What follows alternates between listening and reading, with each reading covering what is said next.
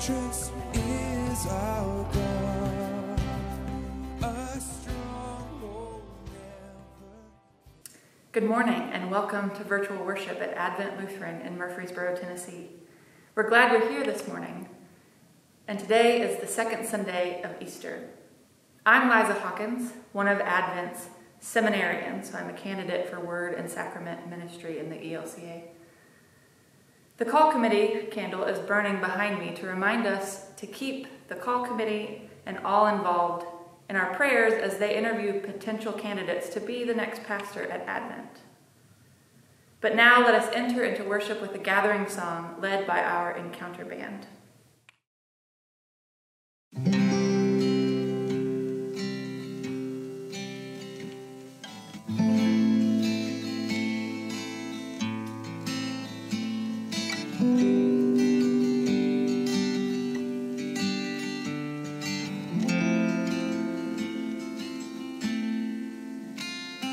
He is jealous for me. Love's like a hurricane. I am a tree bending beneath the weight of his wind and mercy. When all of a sudden I am unaware of these afflictions eclipsed by glory, and I realize just how beautiful you are and how great your affections are for me. And oh, how he loves us all. Oh, how he loves us. How he loves us all. He is jealous for me.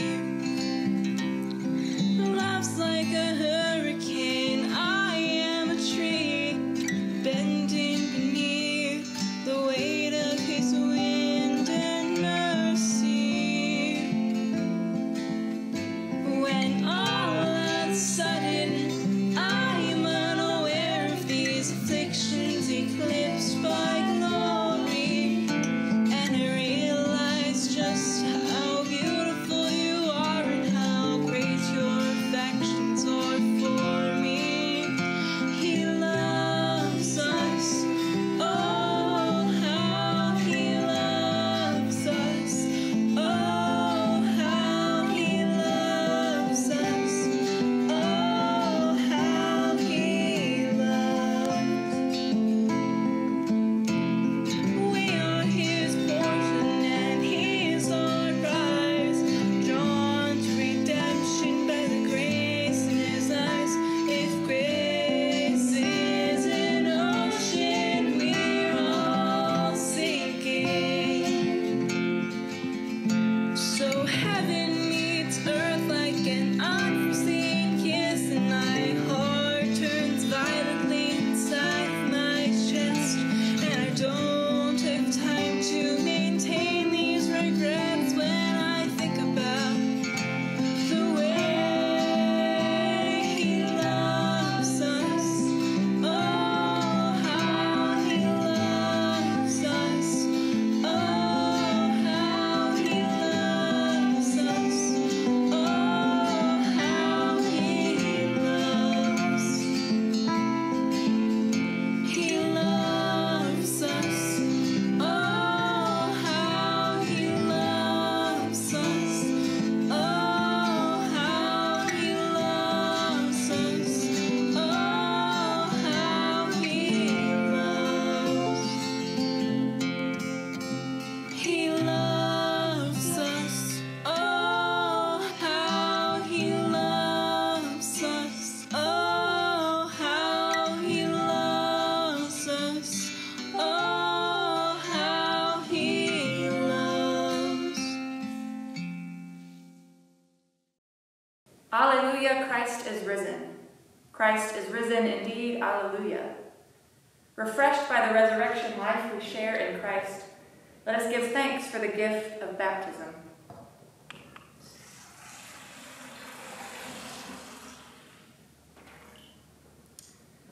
We thank you, risen Christ, for these waters where you make us new, leading us from death to life, from tears to joy.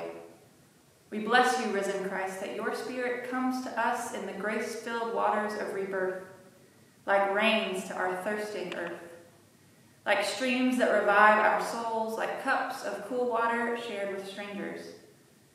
Breathe your peace on your church when we hide in fear. Clothe us with your mercy and forgiveness. Send us companions on our journey as we share your life. Make us one, risen Christ. Cleanse our hearts. Shower us with life. To you be given all praise with the Holy Spirit and the glory of God, now and forever. Amen. This is the feast of victory for our God. Alleluia. Worthy is Christ, the Lamb who was slain, whose blood set us free to be people of God. Power and riches and wisdom and strength and honor and blessing and glory are his. This is the feast of victory for our God. Alleluia. Sing with all the people of God and join in the hymn of all creation. Blessing and honor and glory and might be to God and the Lamb forever. Amen. This is the feast of victory for our God. For the Lamb who was slain has begun his reign. Alleluia. Alleluia.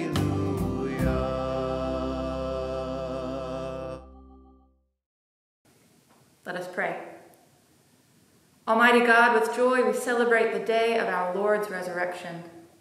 By the grace of Christ among us, enable us to show the power of the resurrection in all that we say and do, through Jesus Christ, our Savior and Lord, who lives and reigns with you and the Holy Spirit, one God, now and forever.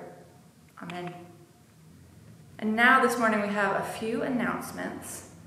We were so happy to be together in person last week, and we realized that we have some audio-visual kinks that we need to work out. But we're very hopeful to start gathering again in person May 2nd. So we'll be virtual the next few Sundays in Easter and back together in person May 2nd. Have you checked out the new online bulletin? The address is theadventchurch.updates.church. Go ahead and learn how to use this resource because we will continue to use this bulletin format when we gather in person again with our worship services. In June 2019, Advent approved a $30,000 expenditure to upgrade our audiovisual capabilities. There is a stipulation: the AV team must have the money in hand before they spend it. So now we'll pause for an update from our AV team. Hello, the AV team is excited to share that we have reached $10,200 of our $15,000 goal. This means that we've been able to purchase equipment for worship presentation, live stream tools, and new speakers for our audio setup. This weekend, the AV team is installing electrical equipment in the building so we can be ready for in-person worship. Once again, Pumpkin and I would like to thank you for your contributions to the AV fund. We're really excited. We're almost there, and we're starting to install stuff, so we should see all these changes soon for in-person and online worship. Thanks again. This church is our spiritual anchor. Please strengthen and bolster our ministry because your offerings provide strength and hope both now and in our future.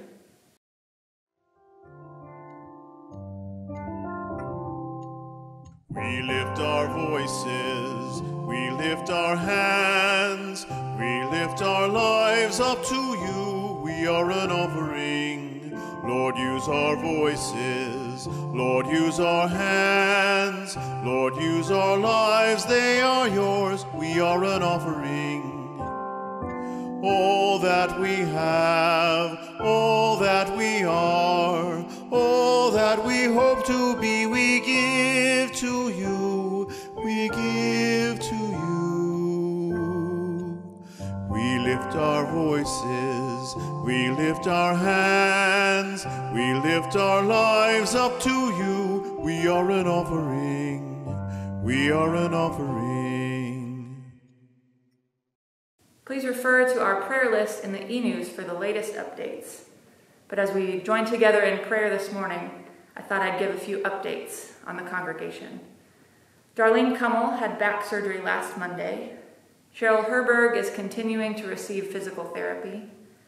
Ray Eddy is dealing with a bad infection where he had hip replacement surgery last year.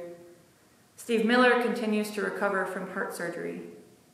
Teresa Mulgren is receiving iron infusions. Jerry Tripchek needs eye surgery. And Lee Stapleton had ear surgery at the beginning of April. Leading us in prayer today will be Catherine Burnett. Alive in the risen Christ by the power of the Holy Spirit, we bring our prayers before God, who promises to hear us and answer in steadfast love. You shower your church with grace, unite the whole church on earth, so that with one heart it testifies to the resurrection of Jesus Christ with power and love. Hear us, O God, your mercy is great. You proclaim the blessing of life forevermore.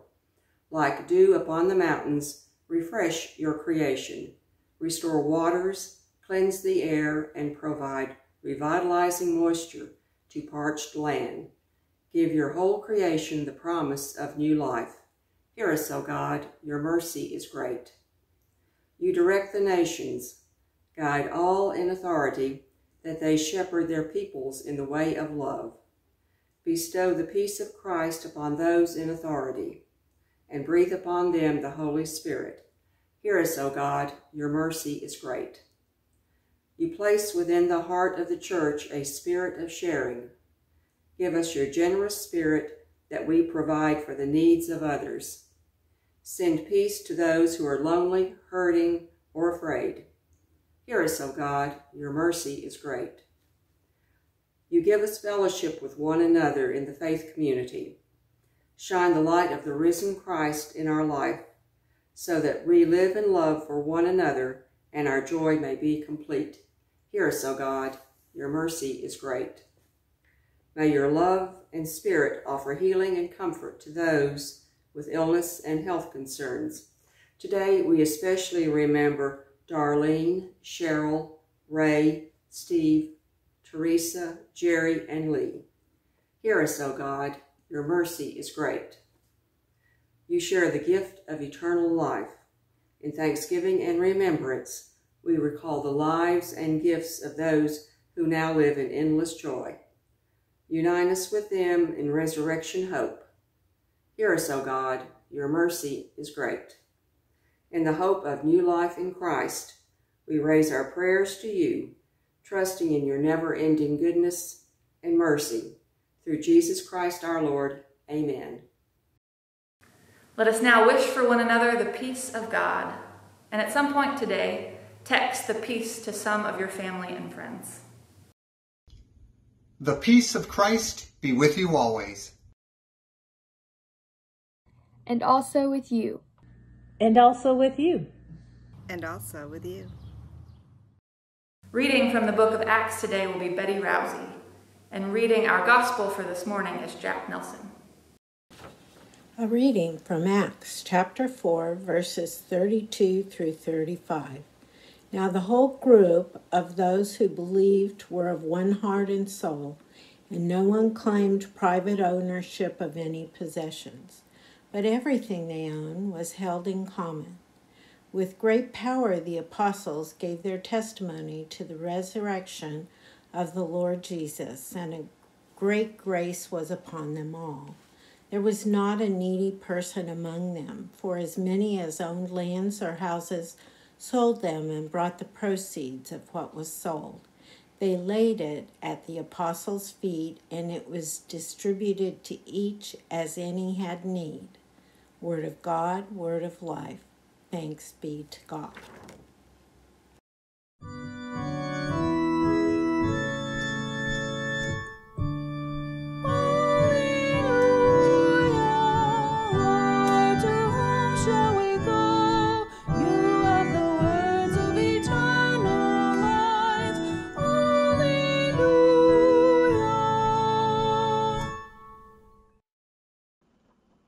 The Holy Gospel, according to John chapter 20, verses 19 through 31. Glory to you, O Lord. When it was evening on that day, the first day of the week, and the doors of the house where the disciples had met were locked for fear of the Jews, Jesus came and stood among them and said, "Peace be with you." After he said this, he showed them his hands and his side. Then the disciples rejoiced when they saw the Lord. Jesus said to them again, "Peace be with you. As the Father has sent me, so I send you." When he had said this, he breathed on them and said to them, "Receive the Holy Spirit. If you forgive the sins of any, they are forgiven them. If you retain the sins of any, they are retained." But Thomas, who was called the twin, one of the 12, was not with them when Jesus came. So the other disciples told him, "We have seen the Lord." But he said to them, "Unless I see the mark of the nails in his hands, and put my finger in the mark of the nails, and my hand in his side, I will not believe." A week later, his disciples were again in the house, and Thomas was with them. Although the doors were shut, Jesus came and stood among them and said, "Peace be with you." Then he said to Thomas, "Put your finger here and see my hands. Reach out your hand and put it in my side. Do not doubt, but believe." Thomas answered him, "My Lord and my God." Jesus said to him, "Have you believed because you have seen me? Blessed are those who have not seen and yet have come to believe." Now Jesus did many other signs in the presence of his disciples, which are not written in this book, but these are written so that you may come to believe that Jesus is the Messiah, the Son of God, and that through believing you may have life in his name. The Gospel of the Lord.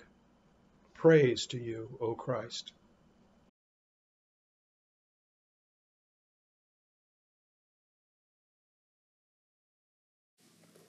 And now we'll have a sermon for all of God's children. I bet this box looks familiar to many of you. You're used to, on a Sunday morning, especially when we were in person, Pastor David would have had something hiding in this box, and you didn't know what it was until we opened it and looked inside.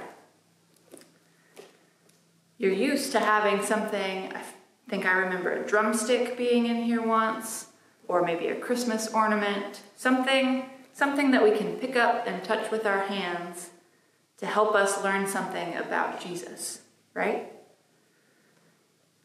What if I told you that there was nothing in this box this morning?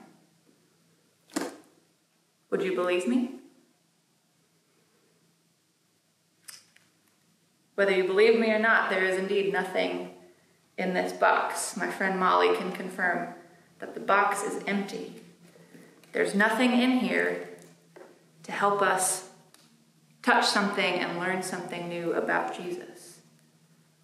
In our gospel reading for this morning, we read a story about a guy who refuses to believe something. He refuses to believe the good news that Jesus is alive and not dead, because there's nothing for him to touch. He can't see Jesus. He can't touch the spots in Jesus' hands that were hurt. And he has a hard time believing the good news because he's used to being able to touch something. Sometimes in life we have to believe things even when we have no proof, we have no evidence. There's nothing that we can touch and use to figure out something about Jesus. And the good news is that we have people all around us who can help us learn about Jesus and learn about Jesus' love for us by telling us things. And we have to practice believing the things that people tell us about Jesus, even when we have nothing to touch. And that's what our friend Thomas does in our Bible story for this morning. And that's really hard. It's hard to believe things when we can't see them and when we can't touch them. But we can look to our parents and our friends and our family, and they can help us figure things out in a new way. We'll close with the repeat after me prayer this morning. So if you'll fold your hands like we do when we pray and repeat after me. Dear God, thank you for being with us always. Thank you for being with us always. Thank you for coming into our hearts. Thank you for coming into our hearts. Even when we can't see you. Even when we can't see you. Just as you make us happy. Just as you make us happy. May we share your love with others. May we share your love with others. In Jesus' name we pray. In Jesus' name we pray. Amen. Amen.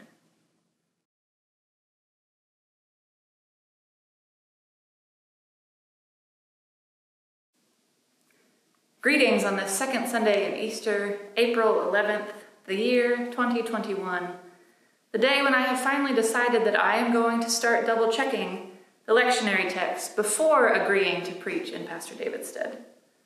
I'm mostly kidding, of course, but the gospel reading for today is a very full text, a very well-known text, and a hard shift from last week. In last week's text from Mark, Mary Magdalene, Mary the mother of James, and Salome go looking for Jesus. They take their spices and head off to the tomb to pay respect to Jesus and anoint him. They are looking for Jesus' dead body. Despite all of the hints and promises Jesus told them, they were prepared to find the body of their friend and teacher in the tomb right where they left it. Instead, they find a mystery figure who tells them Jesus is alive and gone. They respond to this news by running away, hiding, and keeping their mouths shut. Now, I do know that today is not Easter Sunday, and today's text is from John, not Mark.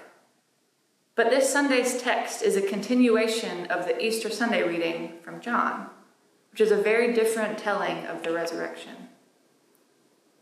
See, in the Gospel of John, Mary Magdalene goes to find Jesus' body, which is gone, and she runs to tell the others. When the other disciples arrive and see the empty tomb, they hang their heads and go home. Mary stays by the tomb, crying, because the teacher who changed her life is dead, and she's faced with the reality that there's nothing she can do about it. We think of Easter Sunday as the day of joyful alleluias, but it's important to notice that joy was not the disciples' first response. They are anxious and afraid. They're traumatized because just days before they watched as their friend was violently murdered by the state. It's not until Mary sees Jesus with her own eyes that she starts to process what's going on. After she sees for herself that Jesus is not dead, his body has not been stolen, but he is alive and talking to her, then she runs to the rest of them and says, I have seen the Lord. We get the same kind of story this week. The same disciples who hung their heads and snuck back home were hiding with the doors locked, presumably because they didn't believe what Mary told them. They are still afraid. It's not until Jesus suddenly appears through a locked door and shows them the marks in his hands and side that they finally rejoice because Jesus is alive. They weren't all there. We know that Thomas wasn't with them. The text doesn't tell us why he wasn't locked down with the rest of them, and it doesn't tell us where he was, so we get the chance to imagine. I like to think that he wasn't there because he believed Mary Magdalene. He wasn't there because he was out looking for Jesus. He believed Mary when she said, "I have seen the Lord." I think it makes sense that when the other disciples say the same thing, he needs a minute. Fool me once, right? "We have seen the Lord," they say to him. "Yeah, okay," Thomas says. I can't imagine a lonelier feeling. You're already grieving, and all your friends suddenly know something you don't know. You're the only one still grieving while everyone else is rejoicing. You have not yet seen the Lord. If you didn't believe it last week, if your heart wasn't transformed and filled with joy and fully convinced of the resurrection, I think that's okay. Sometimes good news, hopeful news, unbelievable news takes time to sink in. While the Revised Common Lectionary is not a perfect system, I think the placement of this text within the lectionary is fitting. It's always the Sunday right after Easter. And this text says to me that doubt in the face of good news is a natural response. Fear and anxiety can linger a little bit longer than we expect. Most importantly, it says to me that the good news of resurrection, of life over death, of fulfilled promises, comes in waves. We know that things like grief comes in waves. Our hearts and minds don't often feel the fullness of grief immediately and all at once. And the same can be true for hope. This Easter season, hope is going to come in waves. More and more people are getting vaccinated. We will once again be able to gather indoors together. Our season of grief and shadow is starting to transform into new resurrected life. I think the really good news in the text this morning is that Jesus is risen, regardless of if we are ready or able or willing to believe it. The Holy Spirit is alive and at work in the world, and if we pay enough attention, we can always find someone who says, "I have seen the Lord." May we believe them. Amen.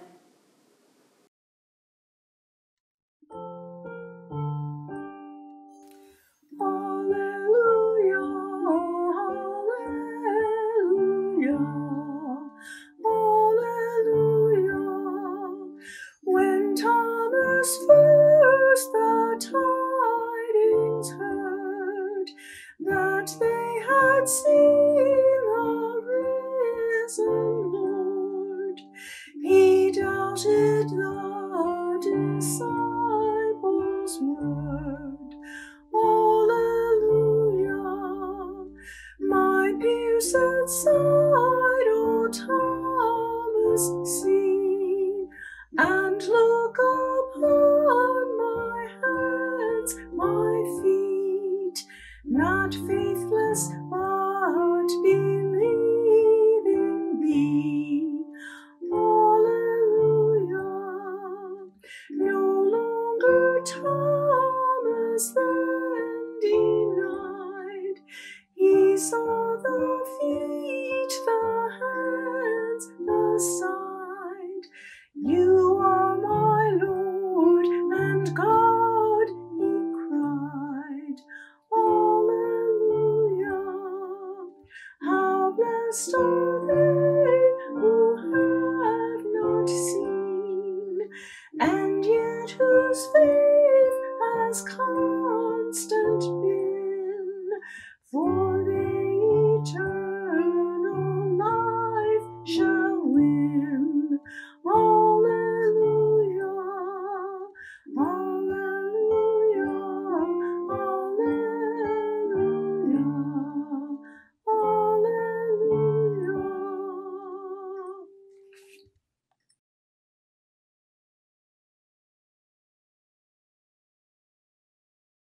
I believe in God, the Father Almighty, creator of heaven and earth. I believe in Jesus Christ, God's only Son, our Lord, who was conceived by the Holy Spirit, born of the Virgin Mary, suffered under Pontius Pilate, was crucified, died, and was buried. He descended to the dead, and on the third day he rose again. He ascended into heaven. He is seated at the right hand of the Father. And he will come to judge the living and the dead. I believe in the Holy Spirit, the Holy Catholic Church, the communion of saints, the forgiveness of sins, the resurrection of the body, and the life everlasting. Amen. Almighty God, Father, Son, and Holy Spirit, bless you now and forever. Amen.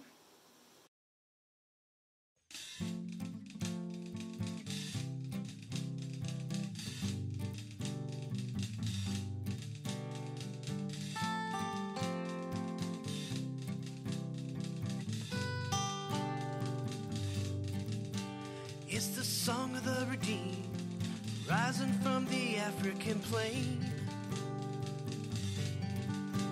It's the song of the forgiven, drowning out the Amazon rain. The song of Asian believers, filled with God's holy fire. It's every tribe, every tongue, and every nation, love song born of a grateful choir. It's all God's children singing glory, glory, hallelujah, He reigns, He reigns. It's all God's children singing glory, glory, hallelujah, He reigns, He reigns.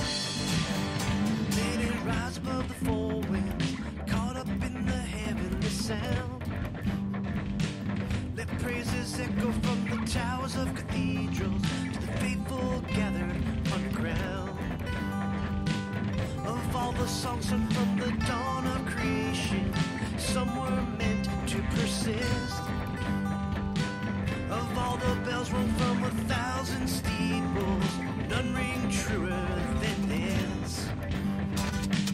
It's all God's children singing glory, glory, hallelujah, He reigns, He reigns. It's all God's children singing glory, glory, hallelujah, He reigns, He reigns. It's all God's children singing glory, glory, hallelujah, He reigns, He reigns. It's all God's children singing glory, glory, hallelujah, He reigns, He reigns. All the powers of darkness tremble at what they just heard. 'Cause all the powers of darkness can't drown out a single word. It's all God's children singing glory, glory, hallelujah, He reigns, He reigns. It's all God's children singing glory, glory, hallelujah, He reigns, He reigns. It's all God's children singing glory, glory, hallelujah, He reigns, He reigns. It's all God's children singing glory, glory, hallelujah, He reigns, He reigns. It's all God's children singing glory, glory, hallelujah, He reigns, He reigns. It's all God's children singing glory, glory, hallelujah, He reigns.